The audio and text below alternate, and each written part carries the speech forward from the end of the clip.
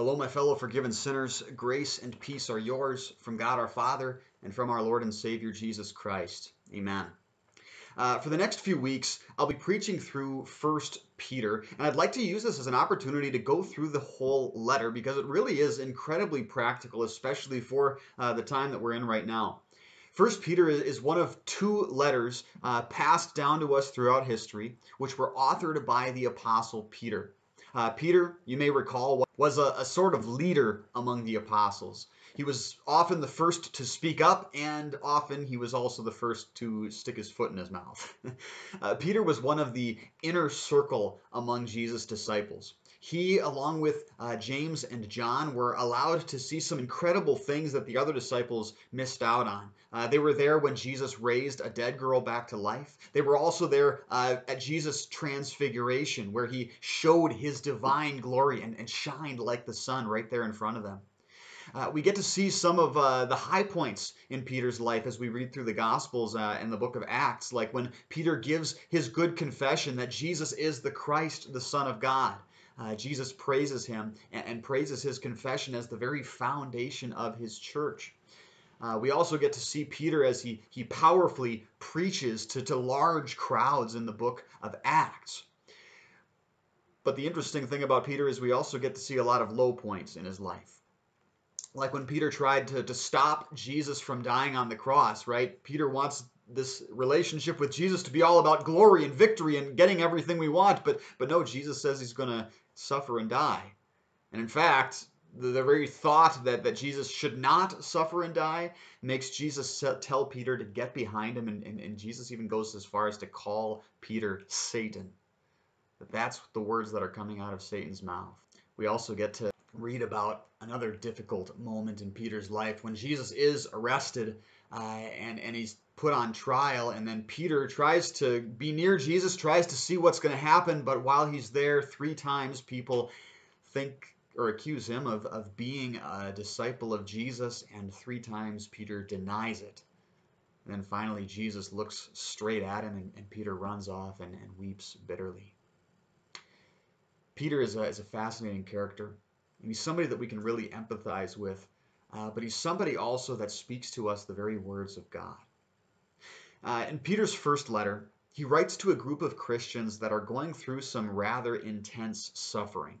They're being persecuted for their faith, and the question is right there, if I'm supposed to be God's child, why is all this bad stuff happening to me?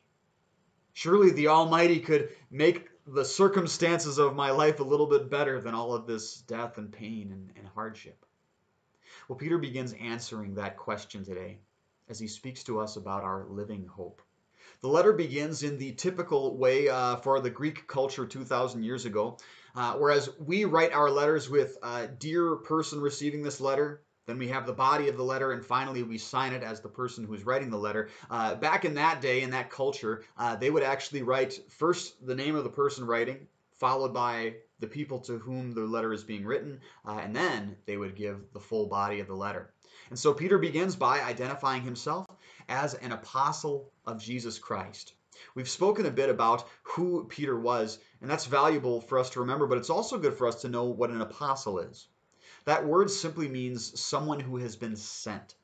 In this context, the apostles have been specifically sent by Jesus Christ to proclaim the gospel of who Jesus is and what Jesus has done.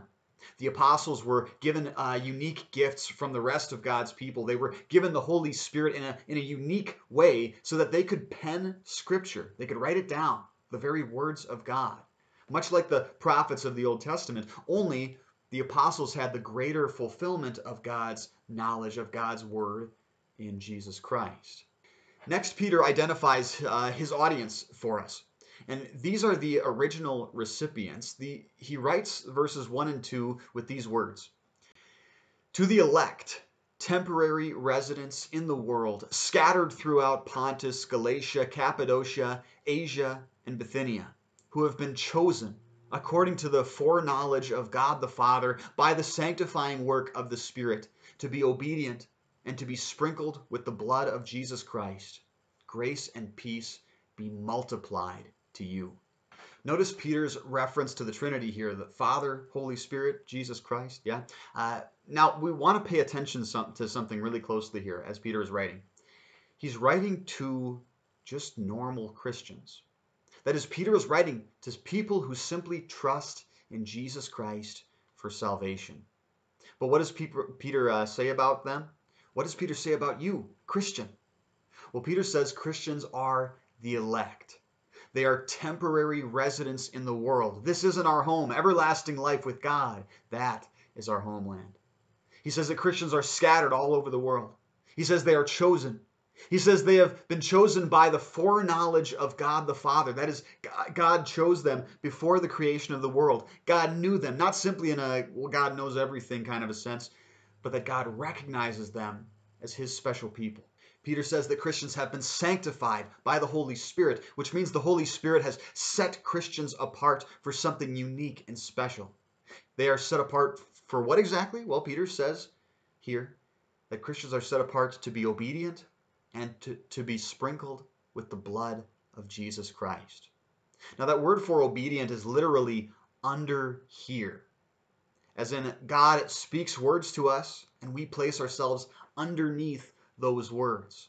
So absolutely, yeah, when God gives us his law, when he tells us that you shall not murder, we're going to believe those words. We're going to agree with him that murder is wrong, and we are going to confess any way that we might violate that command, whether by actually taking a life or simply by the thought of it with our own hatred.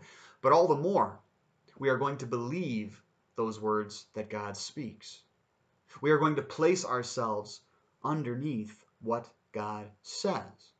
And a perfect example comes in Peter's next words there, that this sprinkling with Jesus' blood. Here Peter is referencing some of the Old Testament ceremonies in which animals were slaughtered in place of the people.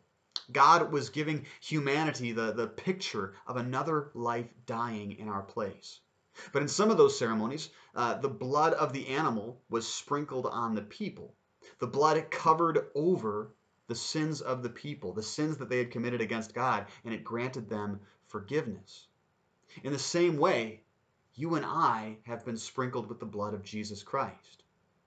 It's not the blood of animals that covers over our sins. In fact, the blood of animals couldn't cover over sins back then. It was merely a picture pointing forward to Jesus Christ. But Jesus' blood, the blood of the actual Son of God, that can cover over all sins. That can bring us forgiveness and peace before a God who should rightly be angry with us for our sins. But instead, God has granted us forgiveness. He has given us pardon and peace. And so we hear those words that God speaks, and we underhear them. We place ourselves underneath those words as true. We lift those words up as true. We believe that our sins are totally covered by the blood of Jesus. We don't think that, okay, yeah, Jesus died for me, but now I've got to do something extra to pay for those sins, to really get right with God, to really be a Christian. No, we believe what God has said, that we are totally covered by the blood of Jesus. Next, Peter gives the customary greeting from both the Greek and Jewish cultures, but as Christians, we can't help but notice the gospel in both of them. Not only do you have grace, but we have the grace of God, who loves us even when, and especially when, we don't deserve it. In fact, he sent Jesus Christ to die for us, not when we had earned it, not when we had turned back to him, but he sent Jesus to die while we were still sinners, while we were still rebelling against him in our sin. Not only do we have peace, but we have the peace of God. We have the knowledge that God no longer considers us his enemies because of our sins, but instead, through Christ, God considers us his beloved children. My fellow members of God's family, heirs of eternal life, chosen by God, sanctified by the Holy Spirit, who have placed yourselves underneath the words of God and are sprinkled with the blood of Jesus. Grace and peace are yours because God has given you new birth into a living hope, which we'll talk about more next time. God's richest blessings on you till we meet again. And I say, can't be that.